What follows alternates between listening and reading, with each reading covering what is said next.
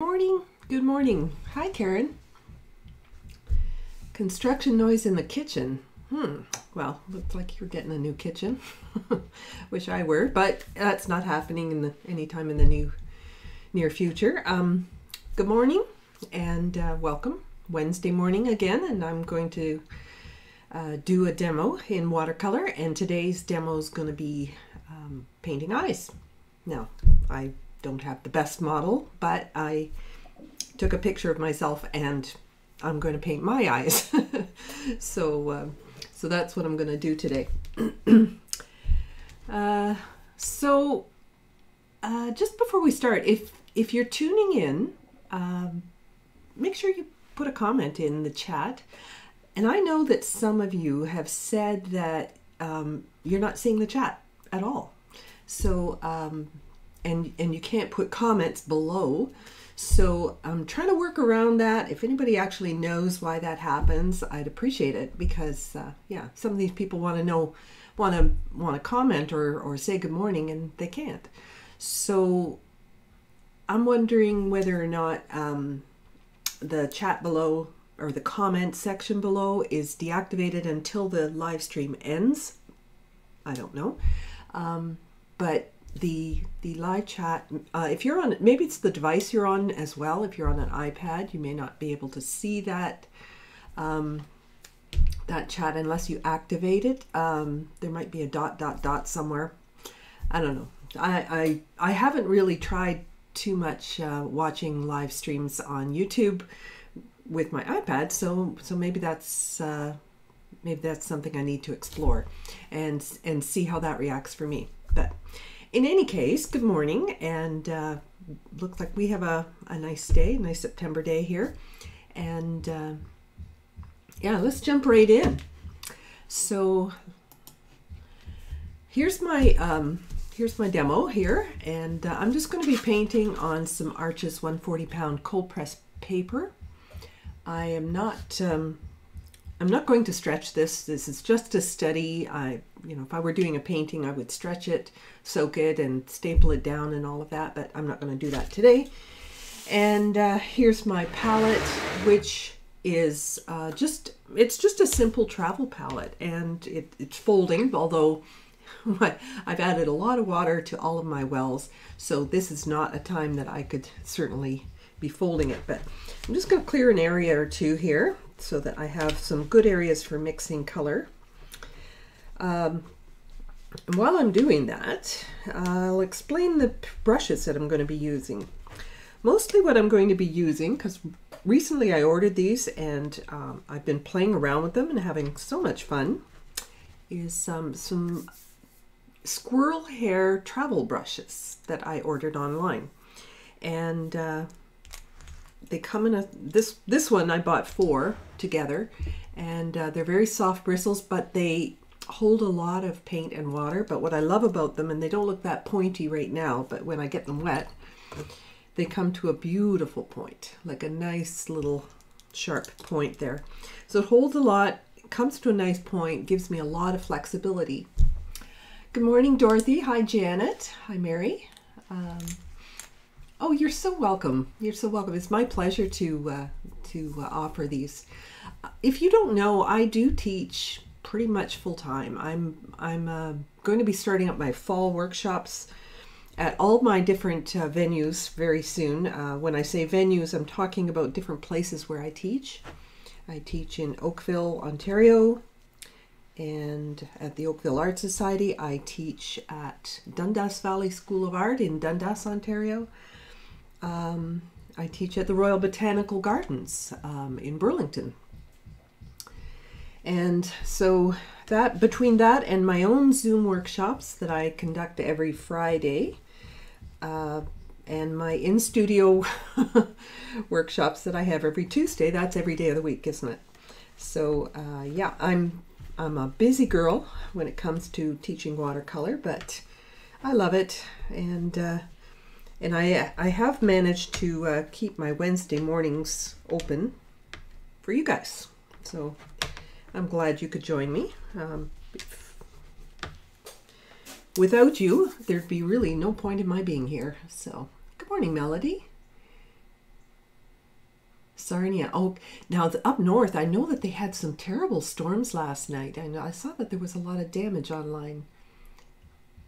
Hi, Tom. From the UK. Oh, awesome. I don't know. It'd be later in the day, later in the afternoon there, I guess, wouldn't it? So, yeah. So now I have a clean palette. You can see that some of this has stained a little bit. If you have Mr. Clean Magic Eraser, that gets rid of that. You can also use cleanser, but you have to be sure to get all of that cleanser out of there. You don't want that in your paint. But anything like that will clean up your palette. I'm not going to bother today, but let's jump in.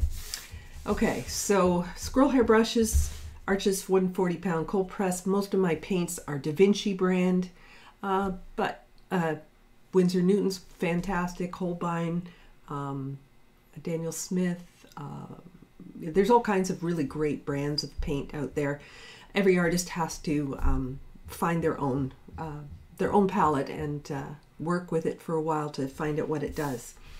Okay, so I want to talk about the reference here for a second and what I would do to paint this. First of all, I do this with every painting that I do, is I hesitate to and just stop to look at what needs to be done. So in watercolor, I need to preserve whites or light areas. This is something that differs quite a bit from acrylics and oils and things like that, because those just you can add white on top, right? We can add white on top in watercolor as well, but it's not the same thing. So what I'm going to do is I'm going to take a little bit of masking fluid. Now, masking fluid is basically liquid latex. If you have a latex allergy, they do actually make a latex-free masking fluid, which is still got latex in it, but the protein, which is what everybody's allergic to, has been removed. So what I've done, this actually comes like this. It's white, the one that I have, but the one in this jar, it's the same one. I've just added a little tiny bit of cobalt blue to it to tint it. And the reason I do that is because I like to see where I'm putting it, and I tint it. Like, you can buy a tinted masking fluid, but I like to tint my own because there are circumstances where I would want to tint it a different color. If you tint your masking fluid, you want to make sure that you aren't using a color that will stain your paper. If you're not sure, I would paint a little of that color onto a piece of paper, let it dry, try to lift it off. If a stain remains, then it's a staining color. All right. Hi, Verna. Hi, Colleen. Diane. Yeah. Oh, excellent. Thank you, everybody, for joining. Oh, you were without power? Oh, dear. Yeah, my daughter was without power, too. She called me and said that her power had gone off, but it didn't stay off too long. All right. Now I'm going to get myself a brush that I can use for masking fluid. Now, this is going to be a synthetic brush. I put a little gold paint on the end of all my brushes that I use for masking fluid, just so I can identify them. And so it's just a beat up old synthetic hair brush, and it's not that precious to me. I don't want to use my best brushes for this. I will reach way over here to my little bit of soap, and I'm going to coat the bristles of my brush with some soap. Any kind of soap will do. Hand soap, bar soap, little hotel soaps, those are fine. This happens to be brush cleaning soap, and I just leave it on the bristles there. And then I can dip into my paint and paint what I need to. Now, what I'm looking at here in my reference is that there are catch lights in the eye. So I've got a light area here, light area here, here, here, and so on. There's a number of light areas there. And you can always tell the lighting conditions when you look into somebody's eyes. And anybody who's watched CSI would know this, right? So they get clues. They zoom in on people's eyes and they can see reflections. So they can tell that, you know, there was another person in the room or something like that, right? So, so I want you to look like you're a CSI agent. And so, good morning, Anne. Yes, yes. Oh, excellent. Okay, you got it to work. Thank you. Fantastic. Okay, so what I'm going to do with my soaped up brush, let me zoom in so you can see this closer, what I'm going to do. I love having this remote here that I can just zoom right in. All right. All right, so I'm doing two eyes because when I do, I wanted to point out the differences between two eyes on the same person, and yes, that's me, but two eyes on the same person and how the shapes can be quite different if you're drawing it. Now, in this case, just as a time saver, I have transferred it. I basically placed it on top with graphite paper underneath, and I transferred these eyes. But I do encourage drawing. Absolutely, you will have a much better understanding of what it is you are painting if you draw it. You're thinking out the process as you are drawing something, so it is an important step. So I'm looking for any little bits of light area within my eye that I want to keep.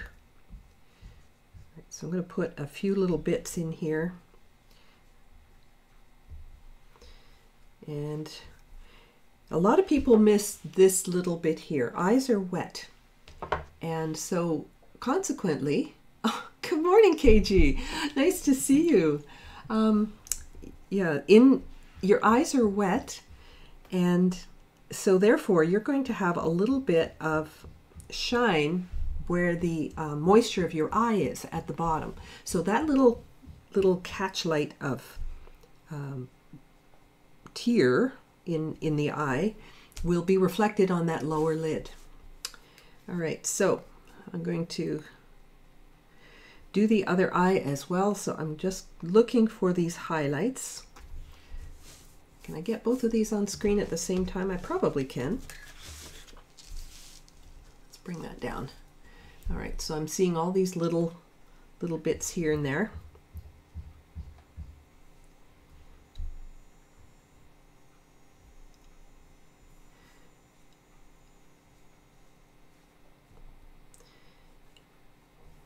And I'm looking, no, there's no little highlight on this eye. So not everything that you see in one eye is mirrored in the other eye. That's first thing that you're going to observe when you're looking at eyes. All right, so I've got masking fluid on there. Really, it will only take like just a few minutes for that to dry. Rinse out my brush in the meantime, put the lid back on my masking fluid. And I'm going to start looking at the area around the eye. A lot of people will practice an eye and they don't do very much area around an eye. But what's around the eye is very helpful for the expression. So in this case, I'm smiling slightly here. So I've got smile lines. I've got a few creases. We'll call them creases, okay?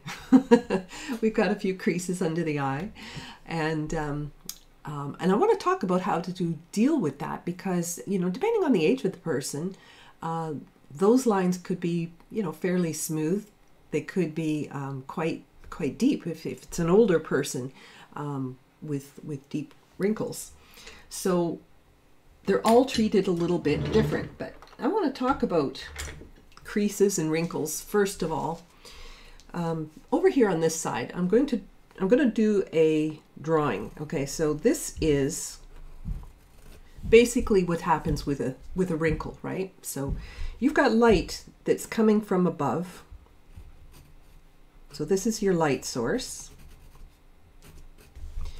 which means that this part's going to be in shadow and this part is going to be in highlight. So there are two aspects to a lot of shadows. So you're going to get highlight and you're going to get shadow as well. depending on how close, of course, that you're painting this. If you're painting up, you know, a really large eye, like this is larger than life for me. So yeah, I might go in and paint all of the nuances. But what I find is that people will do just a line. And what that ends up looking like is, it looks like a line. It doesn't look like it dips in and out like that with creases, right? So it just looks like you took a line and lined it. So I'll talk about that. But let's, first of all, I'm going to get the area wet. So I'm going to take, let me take this squirrel hair brush here. And I'm going to wet all of this. I'm going to wet all around the eye. Just going to keep loading up my brush and filling up this whole thing.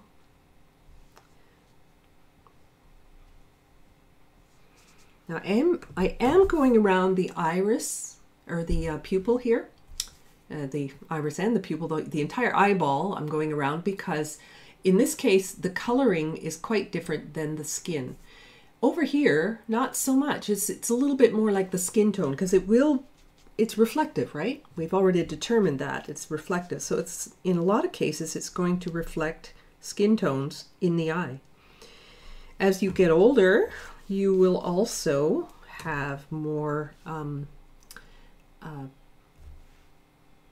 you will have more blood vessels and things like that, so that will change the color of your eye.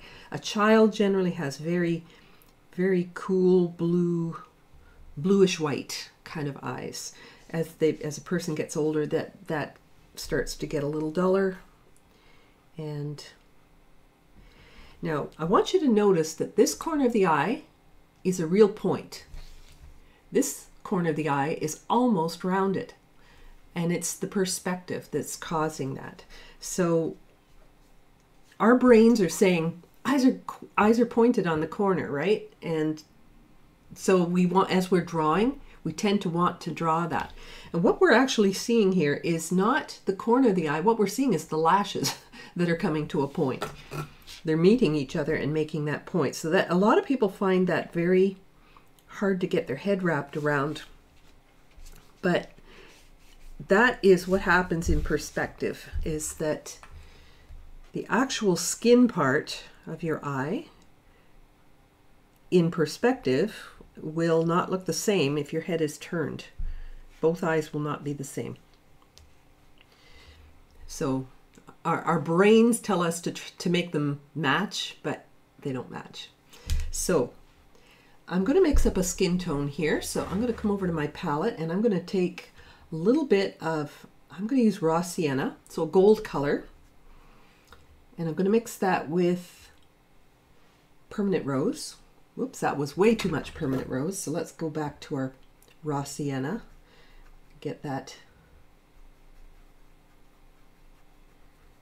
All right, so that doesn't look like anybody's skin tone that I know, but part of it is that I need to think about how thin or thick this paint is going to be. I'm working on a wet surface, so that's going to dilute it a little bit. But I can take a scrap of paper and test the color. It's a little too orange, right? So that means I've still got a little bit too much pink in there. I'm going to put more raw sienna in. Try again. That's getting closer.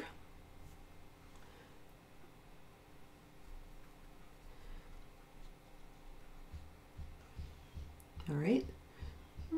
Yep, I've got to thin this out a little bit more. Right, so thinning it out definitely is going to give me more of the result I'm looking for. People often say to me, well, what color do you use for skin tone? Well, I use lots of colors.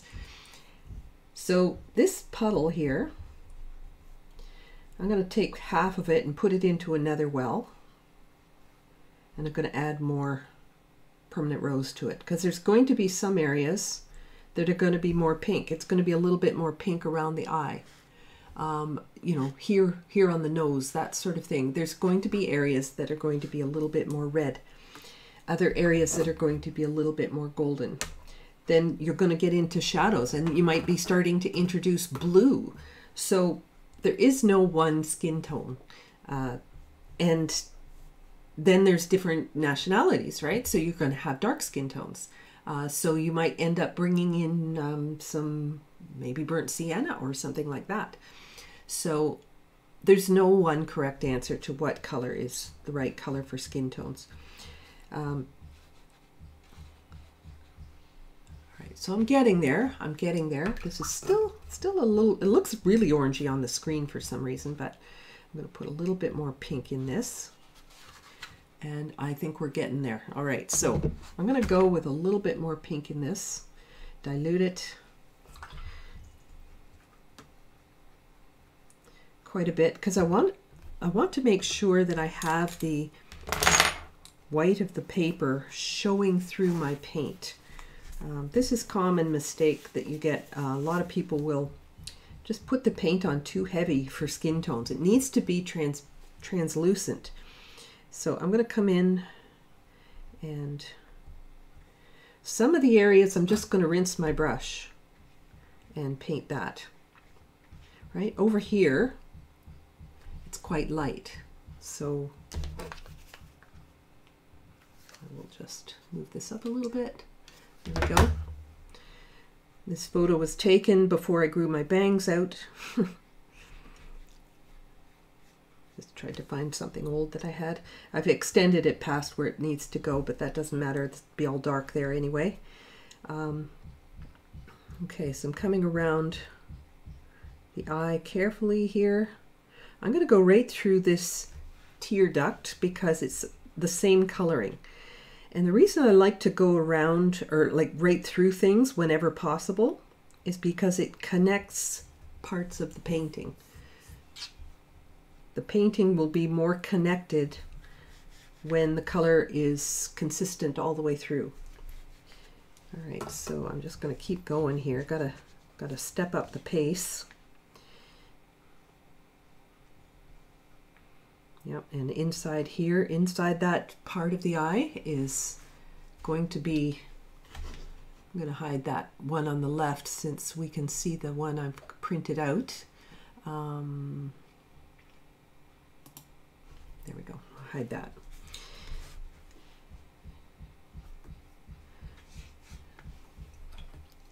Much too dark, so I'm just getting right into my water here and thinning that out.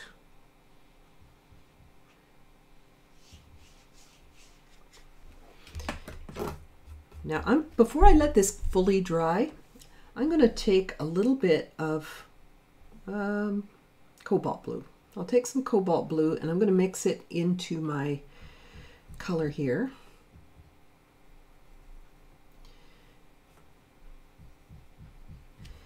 And I'm going to start to find where the shadows are. Now I have fairly deep set eyes, but there's some darker areas in here. So it's very important not to put too much blue in there, but this area here is going to be darker. And I really don't mind that it's sort of melting and blending into the other sections.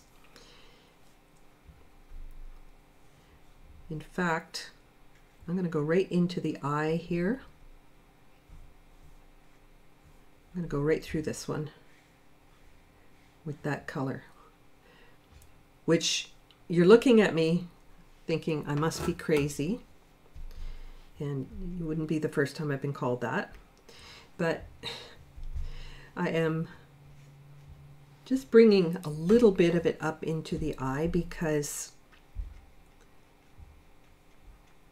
it's going to be lighter, right? So I can lift a little of it out. There we go. So I'm going to take a little bit more of that color and start putting it into these shadowy areas. Now there's makeup, so there's, you know, a few areas where there's that, and I'm just starting to hint at where these creases are. or the smile lines and so on. Just hinting at those just with the tip of my brush and getting that in there.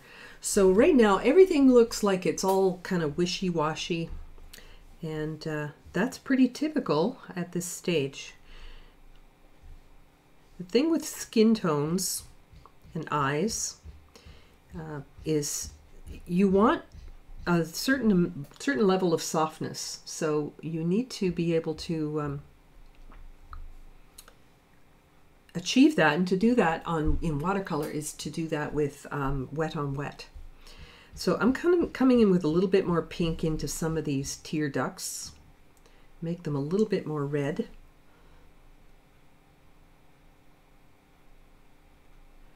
And yeah, the paint isn't staying exactly where I put it. It's blending in a little bit, and that doesn't matter. We tend to be very obsessed with lines. We've put the lines down, we want to stay within them like a coloring book. That's what we learn to do, right?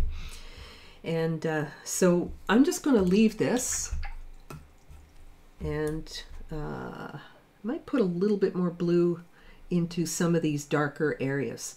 So you see, I'm still using these same colors. Actually, I'm just using primary colors. I'm using raw sienna as my yellow. I'm using permanent rose as my red, and I'm using cobalt blue as my blue. So that's your three primary colors. And I can paint this almost this whole thing like this. So I'm going to come in with a little bit of blue where the eyeshadow is and stuff like that.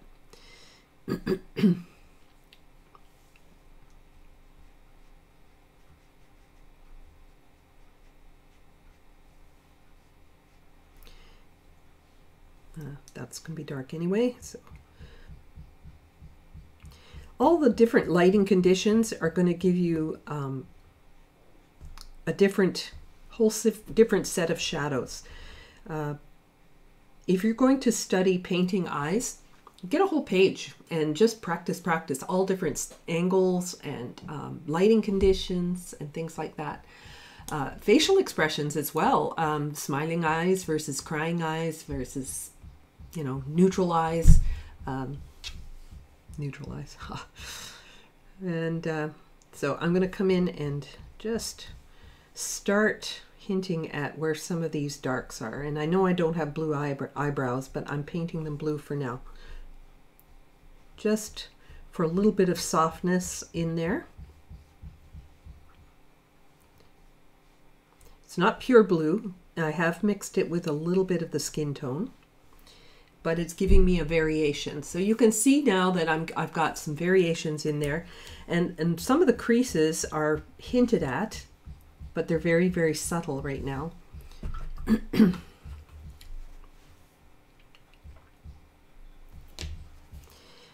Now my paper is beginning to dry, so anything I'm putting on here right now means that I'm going to have to start blotting my brush, because if I don't, what'll happen is I'm going to create blossoms. And blossoms are usually not something we're after. They're not the end of the world, but most of the time we're trying not to have them. But there's all kinds of ways of doing a portrait. I'm going to do these fairly realistic so that you know, you can get the idea of the realistic eye. If you can do the realistic eye, you can usually you can do it unrealistically, do it more abstract. Hi, Anne. In the squirrel hair brushes.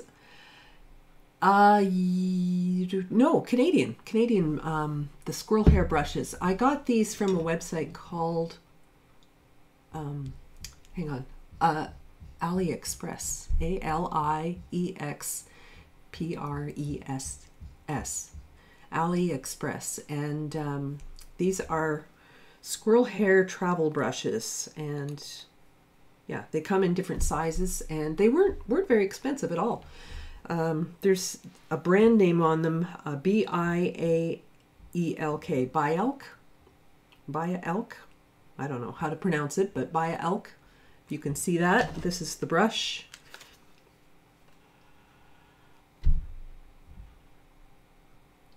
All right, this is a round squirrel hair brush at number 873. So you can take a screenshot of that if you like. And that's the brushes that I am using. So back to my palette. Now look at the color I used on the skin here versus here, and how it dries, how different it looks when it's dry. Quite a difference actually, and it's going to get lighter as it dries. So what I'll do right now, Amazon also has travel squirrel brushes. Yes, sometimes they have synthetic squirrel hairbrushes. I actually have some of those as well. These larger ones I got from Amazon, and I love these ones too. These ones are actually larger, so I have a whole range of these brushes, which is great. Now what I'm going to do is I'm going to speed things up and just take a dryer to this. So I will mute myself just for a minute so I can dry this.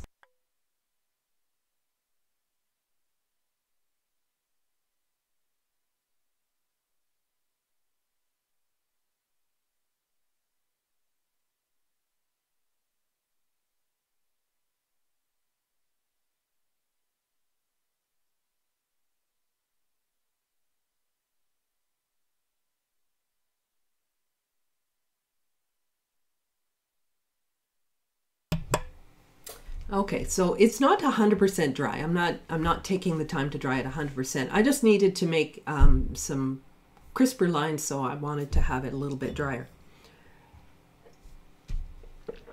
It is dry enough that when I put something on, it's not going to create blossoms. At least I don't think so. This side actually might be a little bit still damp. It's pretty wrinkly, so just give me one more second.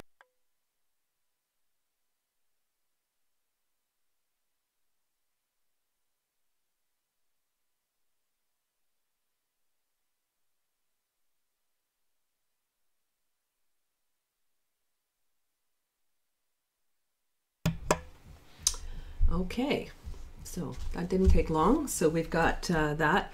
Now you can see how light everything is compared to our reference picture here. So I've got a long way to go in terms of darkening things up. But I'm going to try to kind of get this going as quick as I can here. I'm going to start with the eyeballs, because the one thing that trips people up a lot is the fact that they hear the white of the eye and they think white paint, right? So the white of the eye I've already preserved with the masking fluid, but there's a little bit of a sort of a blue-gray tinge to this. So I'm going to come over here and paint this in. I'm going to go right through the eyeball, right through the iris and everything, right to the other side. So there's a little bit of my colors here where I've got my blues, I've got some of my skin tone in there, and now there's a little bit of color between there. It's not white, it's not the white of the paper, but I am leaving some areas of light. Your eye is very reflective because it's wet.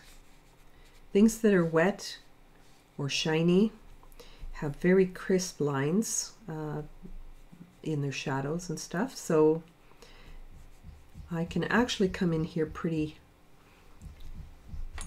with just working on dry, I can work in here. I'm going to put a little bit more pink into this corner area. Maybe that's a little more than I want, but and it's going to start sort of running into the white of the eye. Now that looks crazy. I look like some sort of Martian at this stage, but I wanted to do this part first. I often do this last, but I wanted to do this first just to underscore how important it is not to make the white of the eye actually white. This is a big rookie mistake, you know, is that you just leave the white of the, and the resulting effect is that the person is startled because their eyes look like they're bugging open. And you need to have, especially, you know, a situation like this where the eyes are relaxed. It's not like it's not like I've just been poked or something and my eyes are wide open.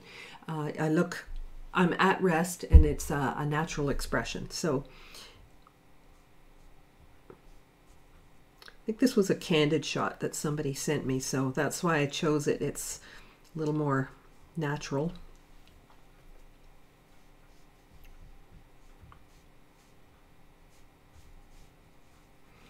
Now I'm going right through my masking fluid and all of that. I don't need to worry about it.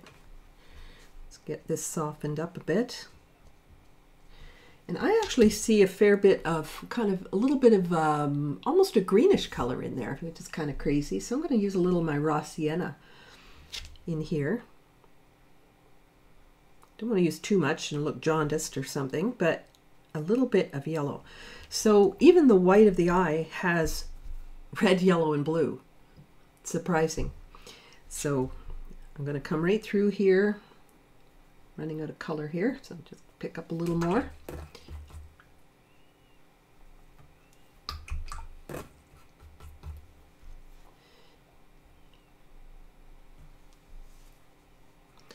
Eyes are something that you probably are going to spend a good amount of time working on in your paintings, because, well, that's the part we look at. We're hardwired to look at eyes.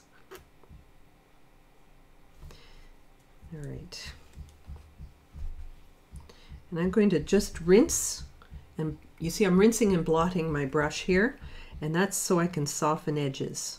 So I lay down the brush and let the point touch the edge that I'm trying to soften. Let's get a little bit more of this pinky color in the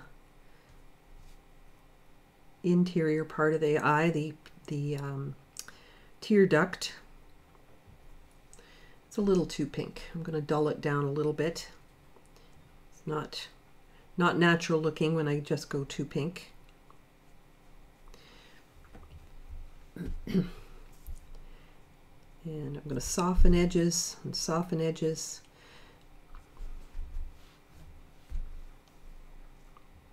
All right, and it looks pretty red when it's wet, but it will die down and be a little bit duller. Yeah, Karen, it's kind of freaky, right, when you're painting the white of the eye. And I really do look like an alien here. But, okay, so, and I have shown this before. And just to show you that, you know, if you're observing, sorry, I'm reaching over to my table here for something.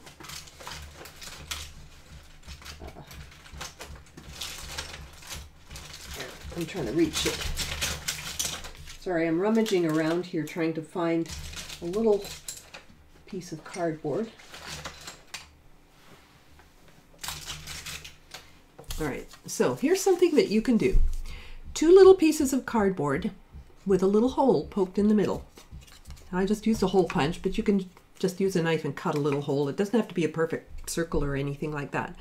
But here's what I want to do. I want to isolate that color. When you see it surrounded by everything else, it can be so deceiving. So what I'm going to do is I'm going to isolate the color. So if I just put that on the white of my eye in the photo, and then I put it on the white of the eye in my painting. Now it might still be a bit wet, and I can see, ooh, I think I need some more blue in there. In fact, it needs to be darker. Surprise, right?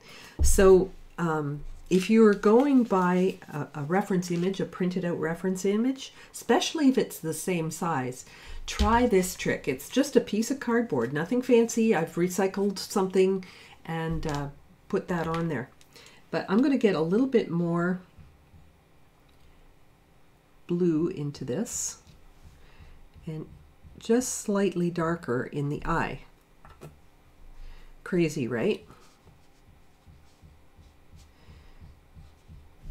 That's why you need to do a whole page of practice eyes, because this is going to just play with your head, like big time. It's just, you're going to look at this and go, what? That can't be right. It just can't be.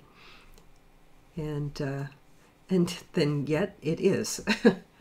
So I'm going to put a little bit more blue in here.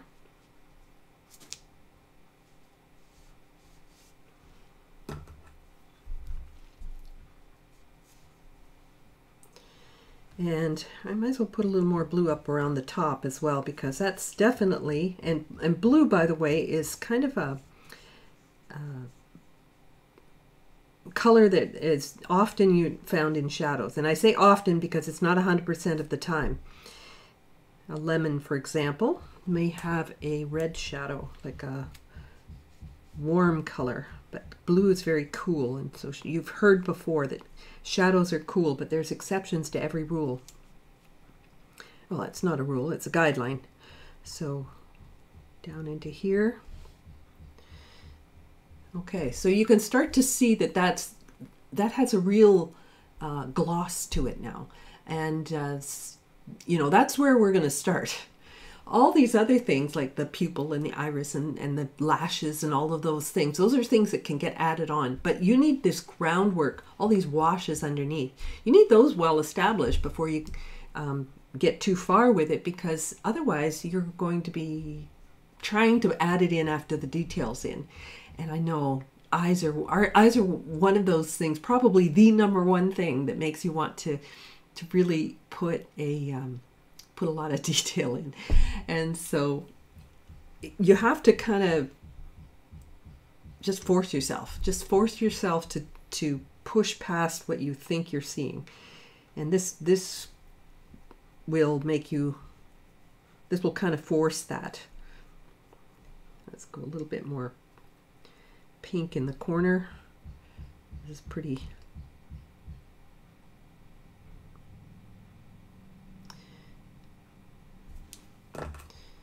And now I'm going to rinse and blot my brush and soften some edges. Let's get some more dark up here underneath the lid. Okay, so before we make it into an eyeball, we're making a ball, first of all. So we're creating the shape of the eye.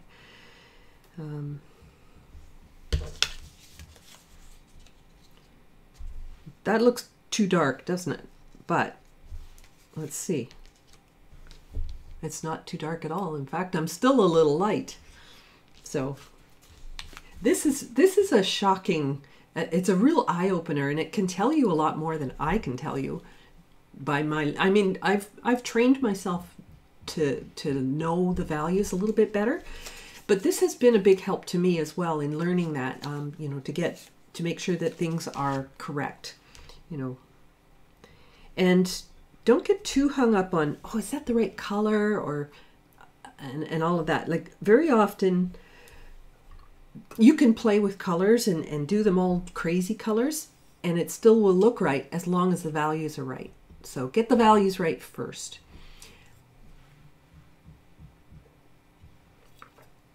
Yeah. All right, so now I'm going to start coming in. I'm going to mix my skin tone with a little more blue here. Maybe a little more red as well. So it's this puddle's a little darker, a little duller than this one. This was the fresh first wash.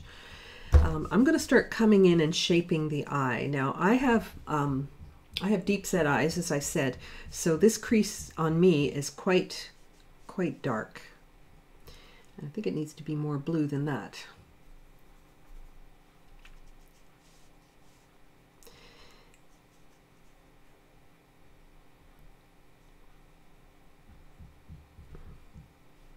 So I'm coming right down. I'm kind of ignoring the lashes and all of that stuff right now. This comes right down to the corner of the eye.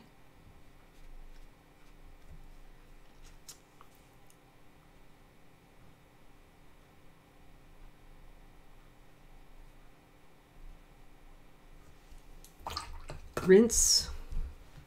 Start softening edges. And you need to do this quickly, because if you wait too long to soften edges, you can't soften edges.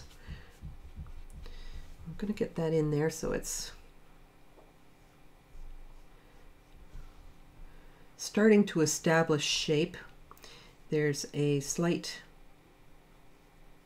shadow right here.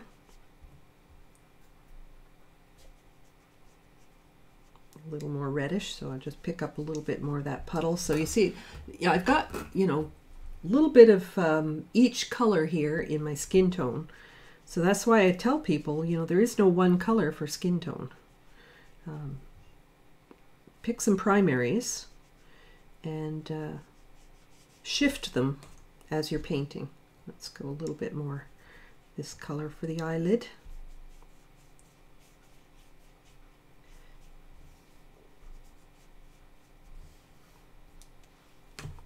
I want to make sure this doesn't end up with a crisp edge, so I'm going to blot and soften this. I could also wet the area first to add these things in.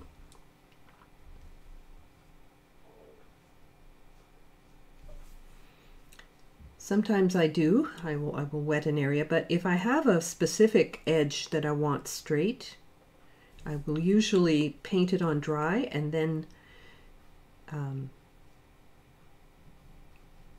I will soften as I go. Now I'm squinting my own eyes here as I'm looking at this because I want to see where's the overall dark area below the eye. I'm ignoring wrinkles. Sorry, creases.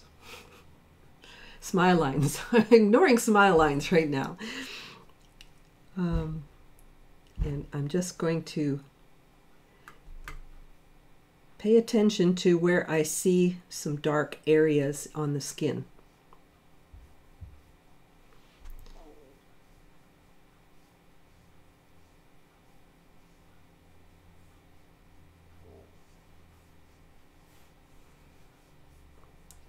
And the lower lid actually has some shadow.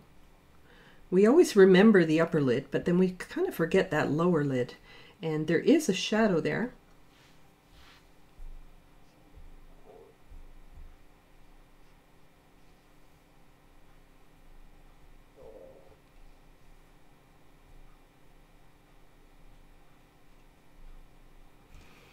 And let's soften that edge.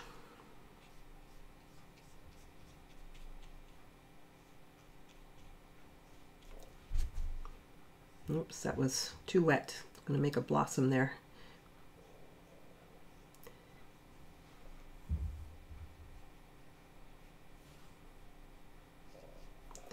Okay, so a little more maybe. See, a little bit more. I'm going to go to skin tone and just get a little bit more of the regular skin tone in there, just not quite as thin.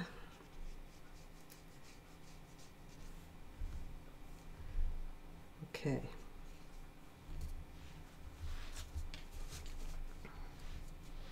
All right, it kind of looks like a dirty mess at the moment. And it's the ugly stage that we have to work through, right?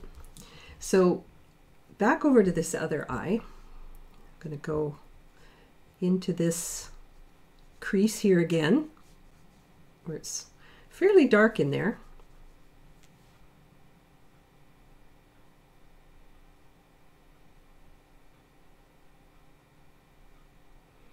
No eyelashes, no eyeball yet, or no iris and pupil yet. Just doing this wet stuff.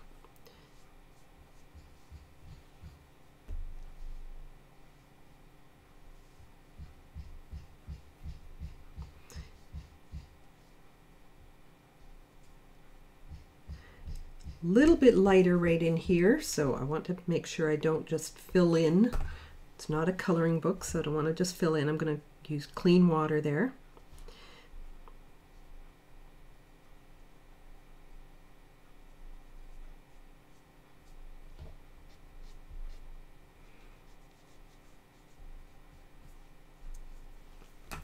And again, clean water just to paint with in some areas, just so they stay pretty light and transparent.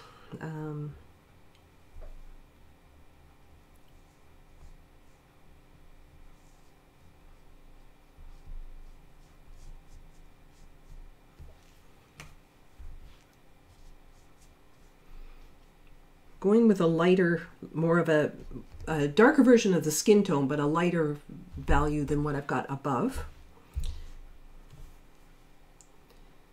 Then I'm going to get a little bit darker again right in this inside crease.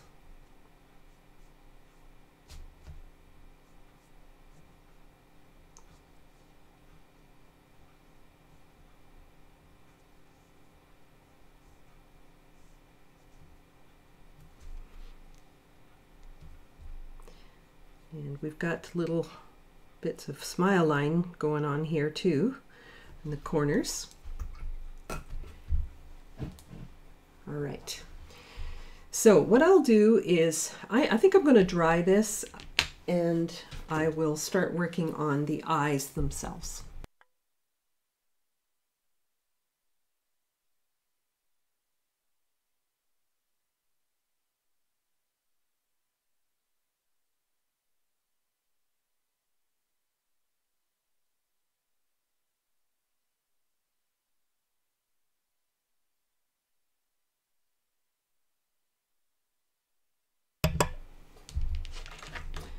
All right, so I didn't dry 100%, but I'm just going to push along here. You can see that what I did here was I basically just extended the shadow into some of the creases. I didn't just take a liner brush and paint a line there. And sometimes people will paint the whole eye and then they'll say, okay, now I've got to add the wrinkles. No, you do that as you go along. You have to keep those things in mind as you're painting. All right, so I'm going to take my cobalt blue. I'm going to stick with the same palette. I'm going to use cobalt blue, some raw sienna. I have kind of green eyes, so I have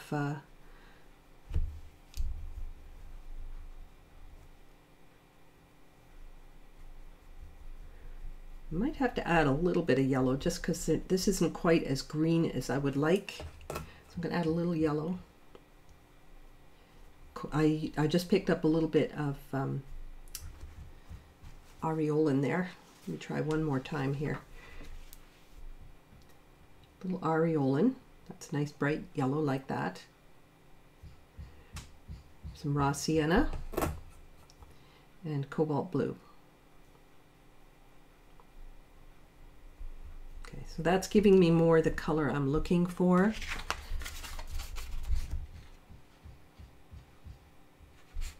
Little touch more yellow.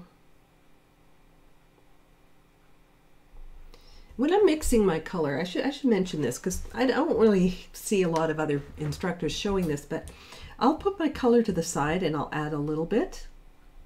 Otherwise, I may add too much and then I have to add more of the blue and then more of the other and then more, you know, I end up, so I just put a little bit to the side and I pull it in and stir it to see what I'm getting.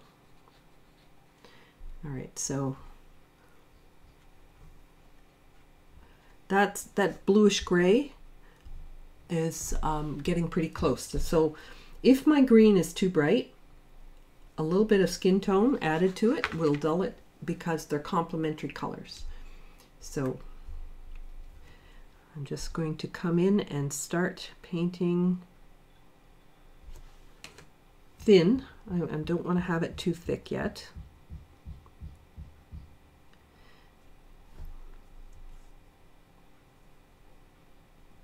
This is going to feel better once you see this with this on there.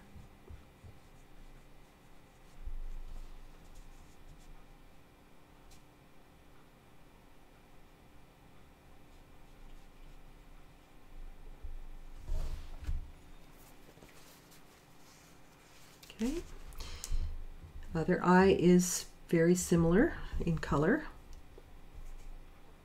You do have to watch because every once in a while you'll get somebody who does actually have different colored eyes, which is fascinating, I think. I love seeing when you see somebody with one blue eye and one brown eye. It's so cool. Remember there was a fellow like that who worked at the Tim Hortons near where I worked, and he was very self-conscious about it, and he ended up wearing a contact so that his eyes were the same color. I thought, what a shame, you're so unique. And I thought it was really cool. But I guess after a while you get tired of people commenting on it.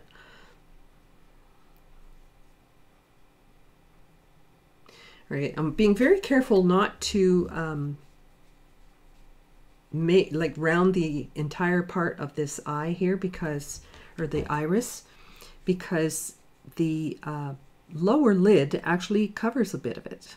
So I have to be careful not to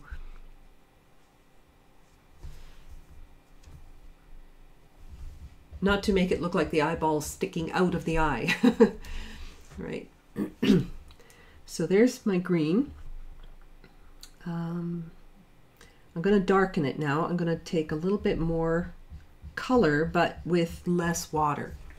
So I'm going to darken this up. Raw sienna.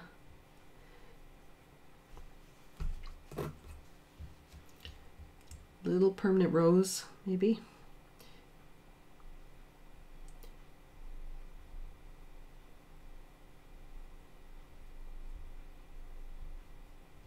More blue.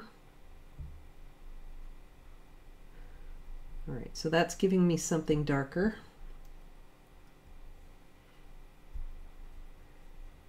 Definitely not as watery as what I just put down, but I can still work into it while it's wet. So if I come along, the outer part of your iris is typically darker. And I say typically because as you age, that can actually get quite light, almost gray, around the outer part of the iris.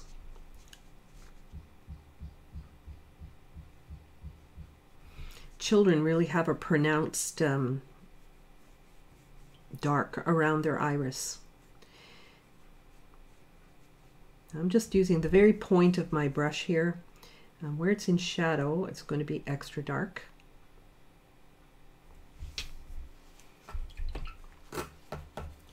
See, the white of the eye doesn't look so freaky anymore, right?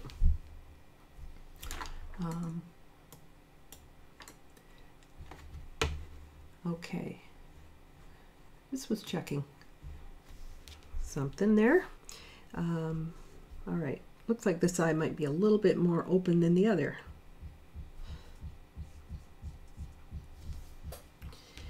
Now I'm gonna, I know I said I was gonna stick to a limited palette here, but I'm gonna take a little bit of Payne's Gray.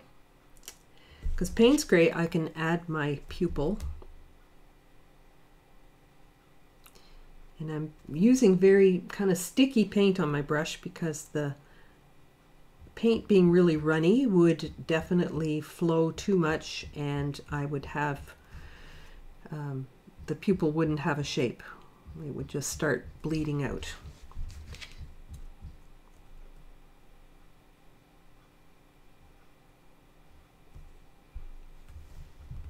A little spot there, and I'm not sure if I put any masking fluid on, so I'm going to paint around it just in case I didn't.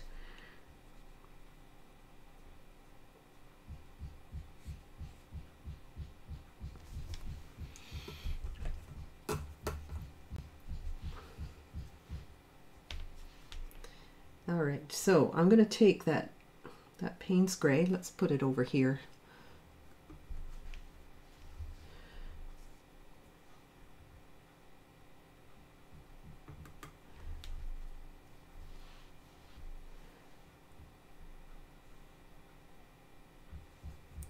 I'm going to mix a little of that green into it and start to do some of the striations in the eye. Whoop, got to blot my brush so I don't get blossoms.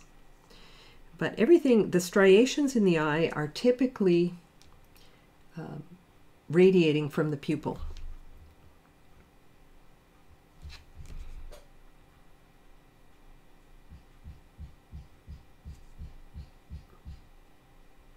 So everything kind of points towards the middle when it comes to the eye.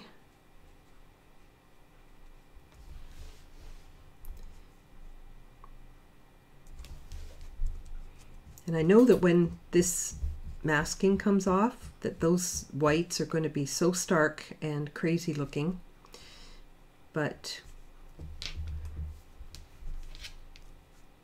I will end up toning them down, so it'll be fine. All right, so I'm going to use a little bit of this gray, and I'm going to start sort of carrying some of this shadow down into the eye itself.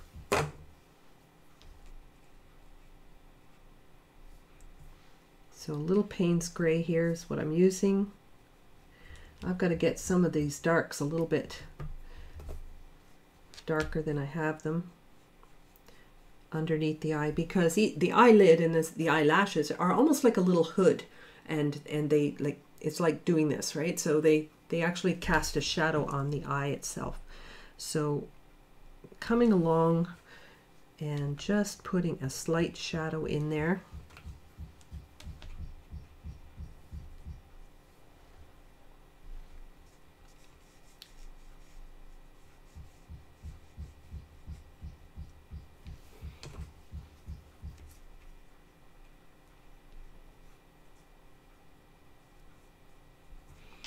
Now this shadow goes from kind of a gray down, now it starts to get a little bit pink. So I'm going to take a little bit of my permanent rose and mix it into my gray and come around this tear duct with that.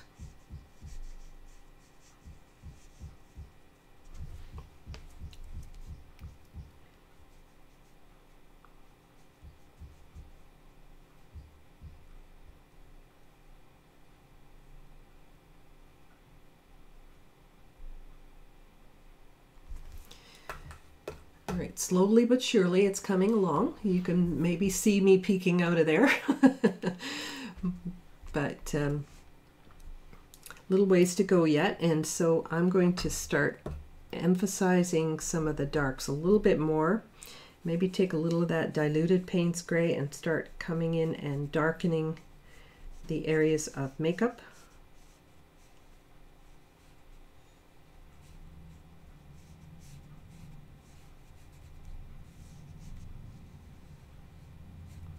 Definitely a darker crease there.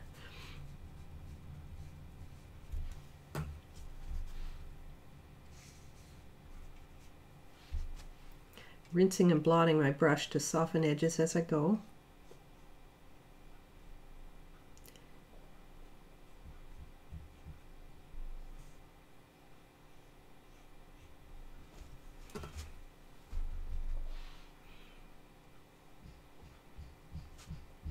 I'll do the same on the other eye. A little permanent rose in it.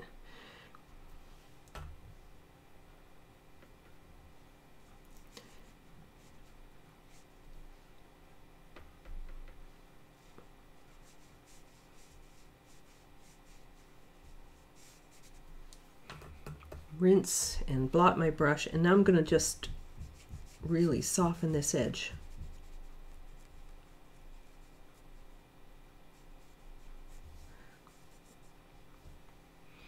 It's a fairly deep crease there, so same here. I've got to really darken this as well.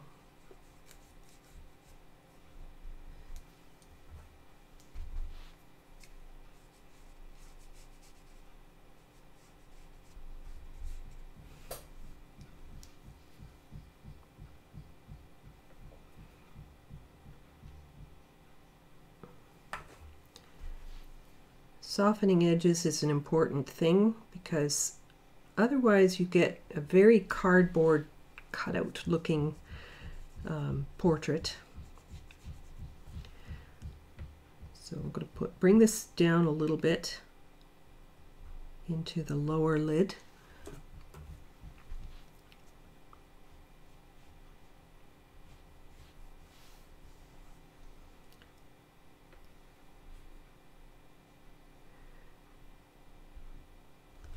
Oh, I dripped a little bit on my reference. Oh well. Okay, so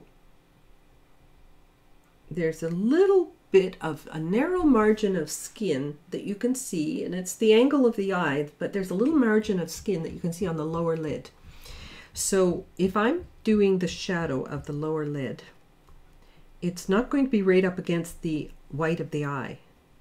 It's going to be below that in most cases, okay? So I'm saying that, but there's exceptions to every rule. It depends on the angle of the head and the lighting conditions and lots of different factors. But typically, like you can see really clearly here, that there's a definite gap between where my iris is and where the lower lashes begin.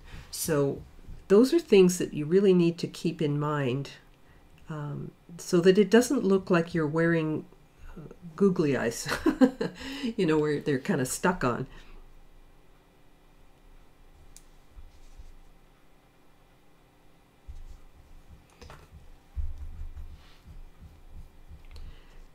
So I'm just blending this, softening it, keeping it soft.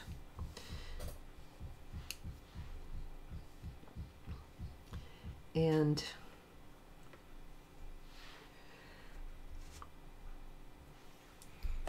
okay, so I need to darken a couple of things here. I'm just going to take a little bit of this skin tone and get this built up a little bit more here.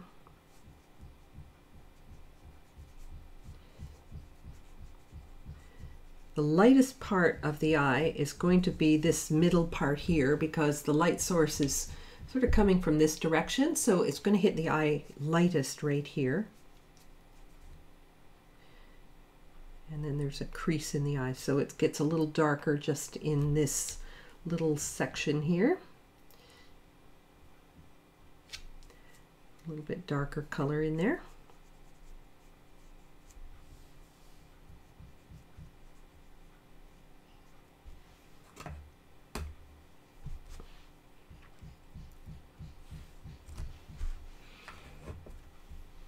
So you can see how important it is to keep the transparency of the paper coming through, because as we build up, if we don't have the light of the paper showing through in these, you know, these highlight areas of the skin, it has a different quality to it and it doesn't look as convincing.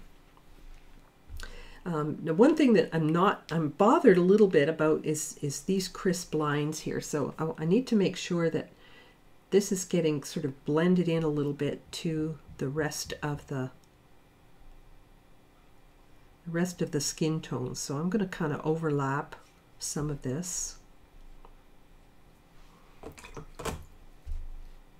Rinse, blot, and I'm now softening some of this so that I can get a little bit more color up into the area, like the bridge of the nose kind of thing, where my glasses would normally sit.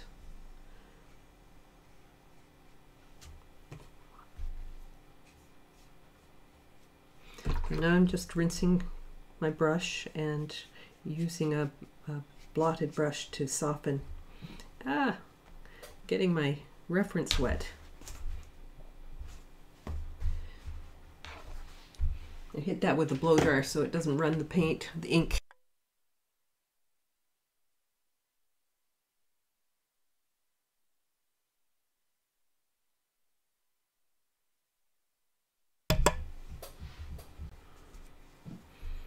Okay, no matter. All right, so yeah, so I was blending in some of the colors, so I can put a little bit more color here, for example. Nice wet color. Rinse my brush and just go around it to blend it in. So now I have that darker side of the nose so that I have an actual sort of raised up nose look to it. So come in with some color and just soften with your brush to get that blended in. All right, so I'm going to go with some more Payne's Gray here and start getting into the liner and the eyelashes.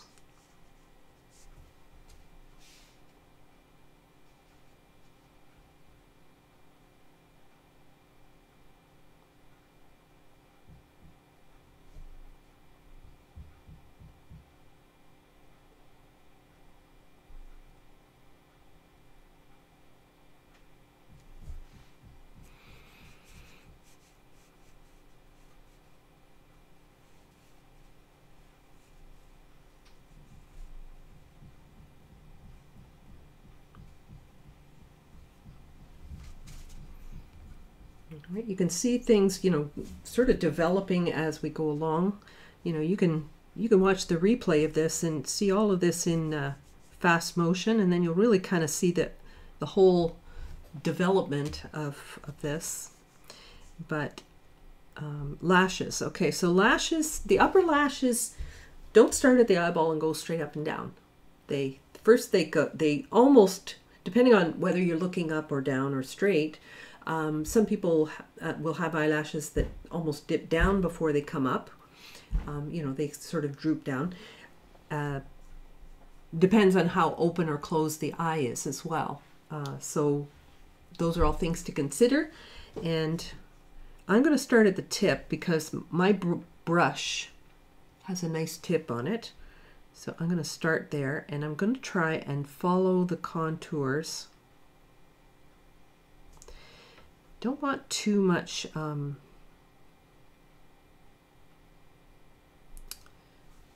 my brush either. Just a little bit. I'd rather load the brush more times and get those nice fine lines than to load up my brush and have a big thick line.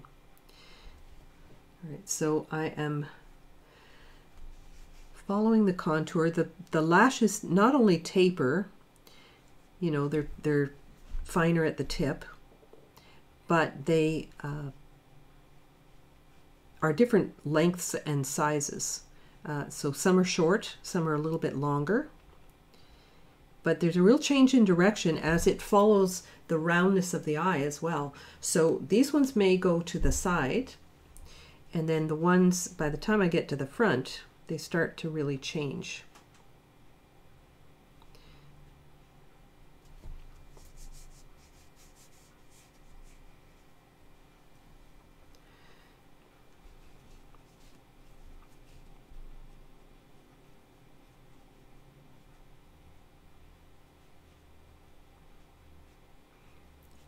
So you see here, right about here, right about where the middle of the eye is, the eye, not the pupil, but the middle of the eye, it starts to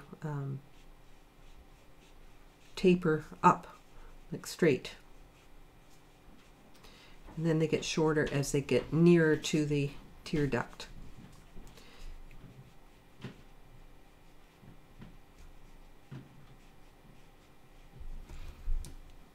So I may have to darken some of this a little bit, but the idea is there anyway. And so I'm going to come in here with a few of the lower lashes. The lower lashes, I tend to thin them out a little bit because the lower lashes, if you put too much dark color on there, it's overwhelming. So I'm just going to put a little bit in here. Just a little bit of. And I have to look where the lashes start because they don't always start right at the eyeball.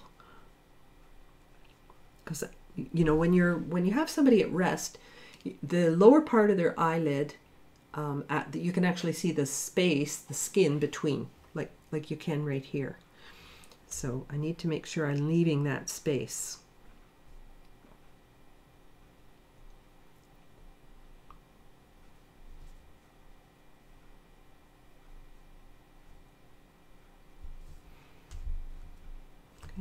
I can see lots of things that I need to adjust, but the idea's there. So these lashes here now, these ones you barely see. So this eye's, you know, maybe drooped a little bit, and so I'm actually seeing kind of a almost nothing of the eyelashes here until I get to the side, and then I see them quite pronounced.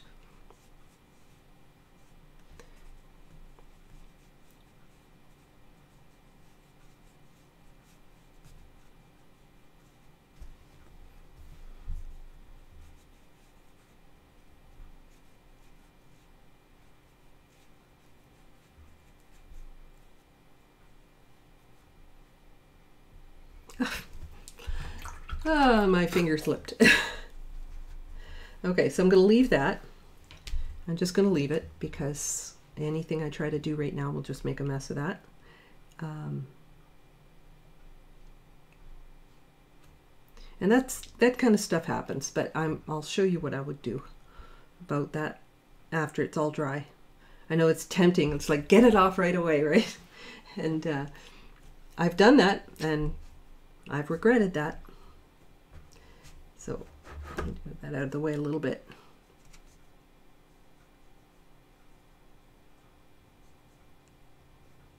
There's a couple of lashes here that are so fine they're hardly visible.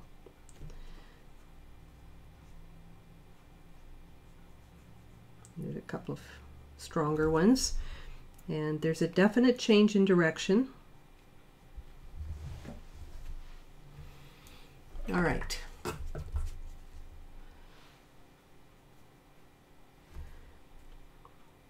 So I'm going to put a little bit more dark in the eye here, just because now that I've got more painted, I can see, you know, that there's adjustments I need to make. So this is where I come in, and you know, it's tempting to take off that masking fluid and everything else, but I'm gonna hold off for a little bit longer before I do that.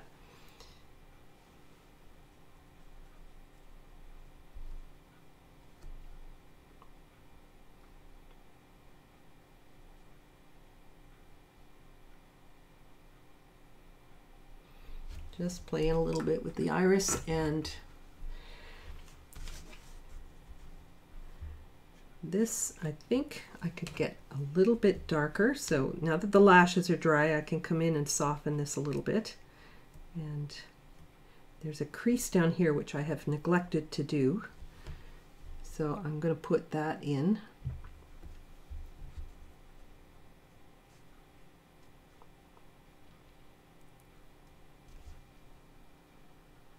A little more permanent rose for that, I think, and a little more darkening in this little tear duct.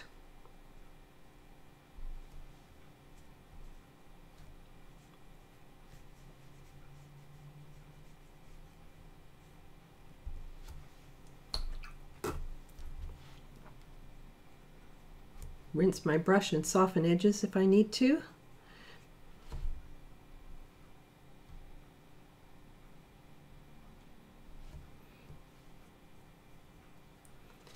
And how are we doing for time here? Oh, I'm just lost in my own world here. It's almost 11:30. So I guess I'm getting to the point where I better wrap this up. So hopefully I've covered at least some of the anatomy of the eye, a little better understanding of what to look for, and how to approach the softness by working wet into wet. So I'm just very gently adding in little bits of additional color here just to get things built up. But I want to see if I can take off that bit there that I don't like, you know, because stuff like that happens. So the reason I didn't want to do this while it was wet is because especially something like Payne's Gray will smear like crazy. So what I will do is, now that it's dry, I'm going to just dampen this little spot. Just the little spot, not the whole area around it, just this little spot. And lighten what I can. Now Payne's Gray is one of those colors that will stain, as I pointed out at the beginning that it stained my palette. And if pulling that off doesn't lighten up what you need to, then I will actually do a little surgery on my painting. I don't like to do this when it's wet, but I will just show you, is I can actually just take a little retractable knife and very carefully scrape only the offending spot. Now that does mean that if I paint on top of that, that spot's now damaged and it will have a mark. But I would do this at the very end, like after you've kind of fixed up everything you want to do, then I would come in and I can remove the extra. So you'll see in a second.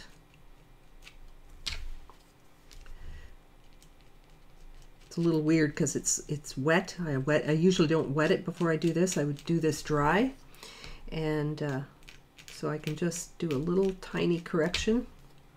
I find often people try to, their corrections are like a little too aggressive, and they end up with real blotchy stuff.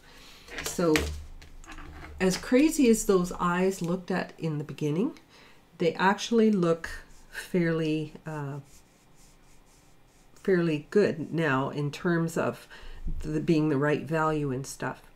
I'm just going to add a couple more lashes in here, and then I want to get this dried so that I can take off the masking fluid, because I want you to see it without the masking fluid.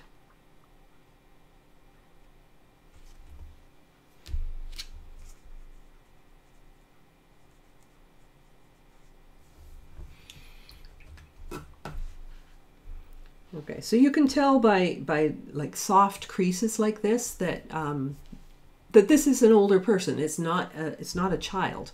I did do a demonstration before with a child, and their eyes are quite blue and everything, like the white of the eye is quite blue and everything else. Let me just quickly dry this. I'm going to remove masking fluid, and I'll show you what I would do as the final touches for the eye.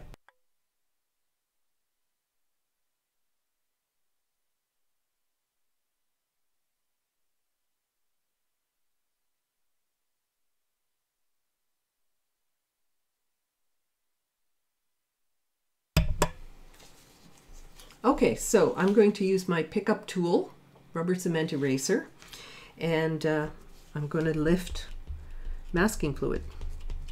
But as I said earlier, when the masking fluid comes off, it's going to be so stark and like way too white. And we're going to have to tone down a lot of this. So that's what needs to happen next. Is some of this needs softening and toning down. All right, because it looks fake, right? So we don't want that. And yeah, so I'm going to take some of that same coloring. Let's take the one with the little bit of blue in it and stuff, and I'm going to start toning down this. Let's get the green colors in there, and I'm basically just putting a really thin wash over top. I'm going to go straight cobalt blue on some of this eye here, some of this reflection. Too much color. Cobalt, yes, but not. Don't want to kill it. There we go.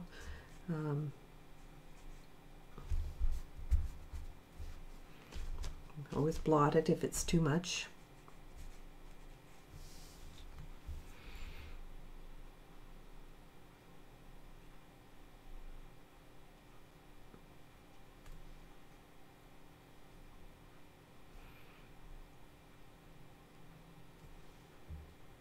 All right, so I want to get those toned down a little bit.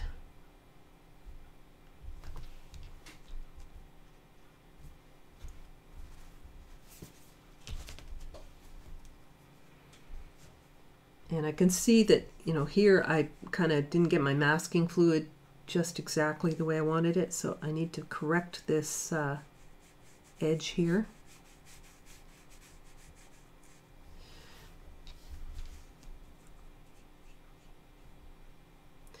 All right, so I could spend an awful lot of time working on this, but I've already spent an hour and a half, so that's probably loads of time. But the idea is there, and I hope you got something out of that. Thank you so much for joining me. I've got lots of workshops coming up. If you want to check out my website, I've got my upcoming fall classes listed as well. ShelleyPryor.com, listed right there. And so you can check that out for what I have coming. I didn't even get into the eyebrows here, but I could mix a little bit of my raw sienna, or maybe even burnt sienna, with my Payne's gray and get kind of a brown, and just, you know, very, very light strokes in here for the eyebrow, which I could soften as I go along too, but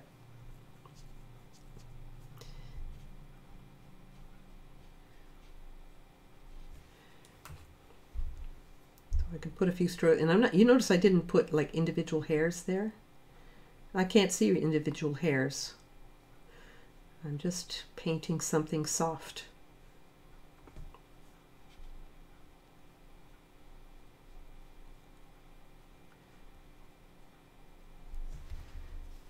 Right, so that's the idea of the eyebrows anyway.